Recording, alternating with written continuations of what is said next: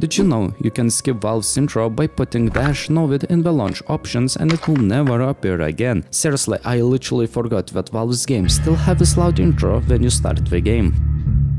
Of course, there is more launch option commands that are useful to know. For example, writing plus character tells what console command to run after launching the game.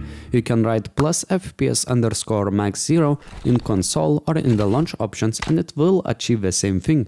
It's useful for creating alias commands for your jump scripts or changing crosshair sizes, anything really you can create or copy from someone else.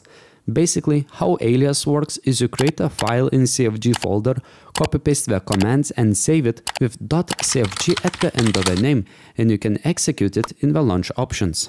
For CSGO specifically, we have -tickrate 128. This will make your offline servers with bots and friends a technically smoother experience because you will not be able to perceive a difference. The default is 64, which is used for official matchmaking games, and 128 are used in community servers.